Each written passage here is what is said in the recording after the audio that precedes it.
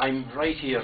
First of all, my name is Chris Droney, and I come from a severely disadvantaged part of County Clare in Bell Harbour, and I'm here in this wonderful shop, musical shop of John Custy, and I'm surrounded by guitars and fiddles and concertinas and all kinds of musical instruments. And John has invited me down to play a few tunes, so I'll start off with a few hornpipes. The first one is called I forget the name of the first one, but the second one is called The Flowing Tide. So I play a few hornpipes.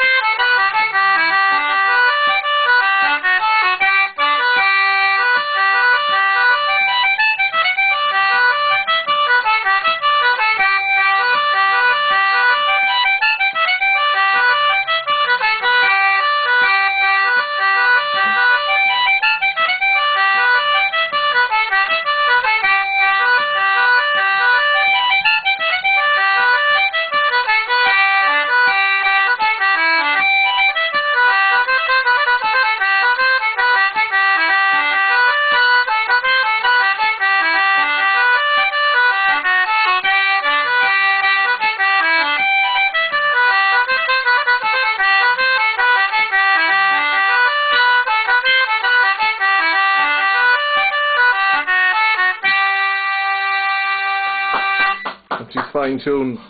They're great tunes from a man from a severely disadvantaged area like Newquay. Chris, listen, we've been trying to get you down here for a long time, and a few failed attempts of meeting you at the house, okay? So I'm glad to have gotten you here eventually. I finally got here. Listen, will you tell me a story about the concertina you're playing?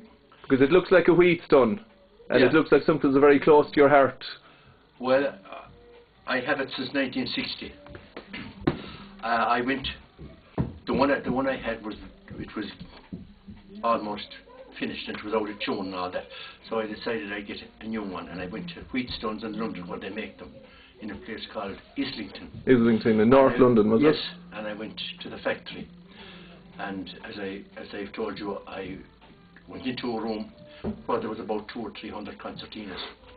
And Wheatstone, the Mr. Wheatstone said, you can stay all day and test them all out, And you wouldn't have them tested in a week, all that was in it at that time.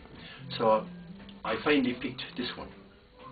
And I was told, leaving home, my mother, God rest her, she said, money is very scarce, don't pass £30. Which was a king's ransom back then. So when I picked this one out, and he said it was top of the range, and it was £64. Oh God. And my heart dropped when I heard it was £64, but I just said it would be once in a lifetime. I might never again get a chance of getting one like this. So I said I'd keep it. But the day after I get there, I was coming back on a Monday, and God be good to Seamus Ennis, he had a programme going on the BBC from 2:30 to 3 o'clock of a Sunday, and he found out I was over there. And did you know him before this? You were cross paths with him? I had met him before that. Sure. I had met him, yeah. But he found out I was over there, and didn't he contact me? I was coming home on Monday, and he said he had a programme of a Sunday, and he wanted to know would I play a few tunes live on the BBC. So it was a great chance to get to the BBC. I said I might never be there again anyway. Sure. So I went to the BBC on the Sunday, and I played for 15 minutes, and it was great. I was delighted to say that I played in the BBC. And the week after I came back, I got a cheque from the BBC for £20, and that brought the concertina down to 44. So I think I've only about 2 more instalments to play in it. And did your mother ever get over the shock of you? No, she didn't mind. No, the £20 was a bonus. It was great to get that sure, kind of brilliant. money, like, you know. Yeah.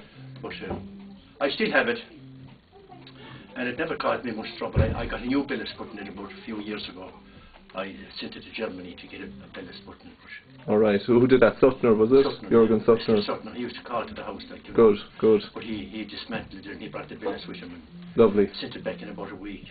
Brilliant. So, excellent. Yeah. Chris, there are 2 questions people ask in the shop about Chris Droney. Yeah. And one of them is, you come from that disadvantaged area up in Newquay and North Clare, Bell Harbour, okay, down by the sea and very close to the Burren, which is part of the Burren. But sure, we're in the heart of the mountains are all around us. Sure. The Burren Mountains, we're surrounded by the mountains. I know. Yeah. A lot of people ask, and maybe it's an ideal with them, has your environment shaped your music in any way? Has that kind of magic that is the Burren actually seeped into you as a person who's grown up there, who's born there, grown up there? Well, I wouldn't be too sure. Of course, this music has gone back generations.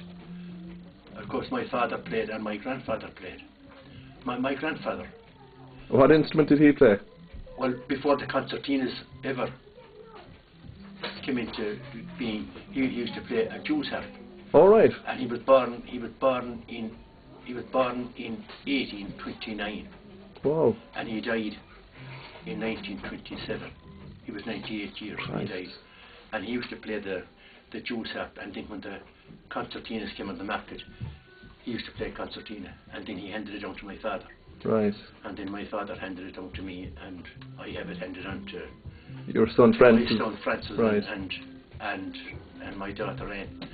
And as well as that, we've it handed on to 2 or 3, 4 grandchildren. Grandchildren, right. So it's a continuation of the music, like, you know. Brilliant, yeah. Since 1829. Which is, yeah, not too far off the Catholic emancipation. No. Right. No. Listen, another question people ask too is, and I've witnessed it once, we were playing for a group of tourists with Frank Custy up in the Burren, Cow in the Board, and you arrived in. Yeah. And you sat beside me and push over there, okay, and had a nice few tunes. Yeah. And about 20 minutes later, said, keep an eye on that concertina. And I was wondering, where in the Christ is he going?